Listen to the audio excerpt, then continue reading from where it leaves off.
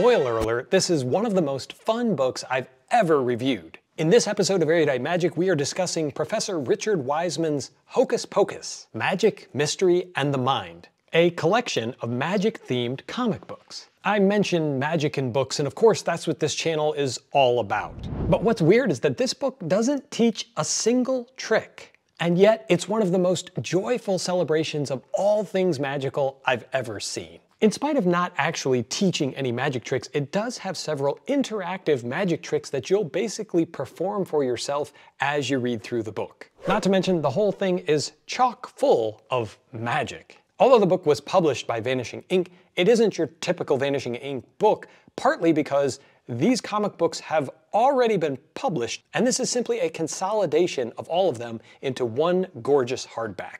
I've mentioned it before, and I'll say it again, I work for Vanishing Inc. now, so take this review with whatever grain of salt you'd like. But if you love graphic novels or comic books, or even the idea of them, then keep watching to hear all of the details of what's inside this 175-page hardbound collection. After reading through it, it's easy for me to understand why this book was nominated for one of the most prestigious awards in the comic book industry. So what is it? What is this book? This is a collection of 5 previously released comic books by Professor Richard Wiseman and team. But exactly who is Richard Wiseman, you ask? If you're British, you probably already know who he is, but for the rest of us, you may want to know that he is a professor for the public understanding of psychology.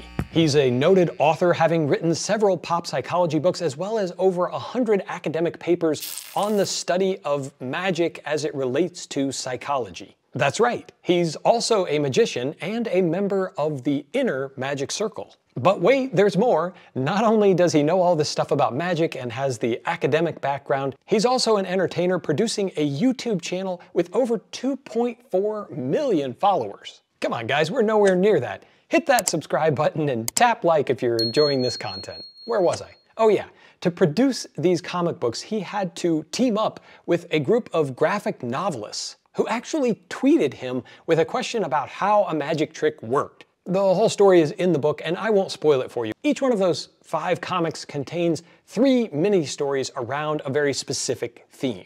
The themes in this collection are mind reading, seances, ghosts, prophecy, and of course levitation. But what's the comic about? It's part history, part skepticism. They're taking a peek behind the historical context of a lot of the phenomenon that they're writing about. For example, the history of spiritualism and the many fraudulent people who took advantage of the public. How the Fox sisters kind of kicked it all off with their surreptitious floor knocking that people attributed to the spirits. They progress on to the Davenport brothers with their kinky spirit cabinet concerts. Houdini himself even makes an appearance in the book with one of his lesser-known but no less real sidekicks, Rose Mackenberg. The artist and Professor Wiseman also debunk some urban legends about animals that supposedly possessed paranormal abilities. I'm talking about characters like Paul, the psychic octopus, who correctly predicted the outcome of every 2010 World Cup game.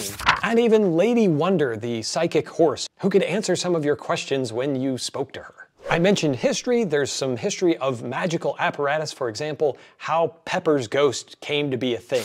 And you'll also see many of the forms of levitation that have been performed by magicians. David Copperfield even makes an appearance in the book. One of the coolest parts, though, is that they explain how some of these phenomenon that people attribute to ghosts or spiritualism, how it actually works. What causes this sensation in haunted houses? By the way, it's a real thing that supposedly gives people a feeling of dread and can even cause objects in the house to mysteriously move. But not only are the subjects entertaining and interesting, and you'll learn some things about the phenomenon that's going on around you and how the human mind interprets what it wants to believe. But to top it all off, the comic book format is a real joy for the subject. I mentioned the interactive magic that's in the book. There are a few tricks that are a little bit like the old Max Maven on TV type of effects, where you're putting your finger on something and you're making some decisions, and you end up where the book is predicting where you'll end up. It keeps the book fun and interactive in a way that most magic books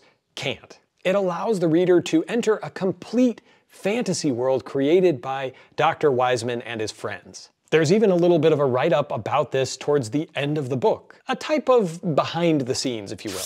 How the comic book format lends itself to magic, but also competes with it at the same time. It's really fun to see magic portrayed in such a beautiful and publicly accessible format. And it's easy to see why this series was nominated for an Eisner Award. If you don't already know, the Eisners are essentially the Oscars for the comic book domain. And the Hocus Pocus comics were nominated for the Best Limited Series. You might even be inspired by the story in the back about how one magician took the idea and the concept of the comic book and turned it into a magic-themed seance in Australia. At the end of the day, who do I think would enjoy this book? Well, if you are a magic lover or a comic book lover, you don't have to be both, but even one or the other, I think these are super colorful, very interesting. It's the perfect type of book that you can read a small amount of story and gain an appreciation for magic and what its secrets have kind of brought to the world when people want to attribute a supernatural cause to something that has a very natural and sometimes even devious cause. Magic is able to break through that barrier and help explain the phenomenon. So if you're into those kind of stories, or just love a celebration of magic in a more publicly accessible format, then I highly recommend this book. It retails for about $50. It also makes a beautiful coffee table book. If you want to leave this out, it's a really fun way to engage with the guests at your house and maybe broach the subject of magic. If you love beautiful magic books rich with history about specific effects, be sure to check out this video about 100 years of sewing. And if you love books that are just filled with tricks, be sure to check out this video. As always, my friends, I appreciate you watching. And until next time, keep reading.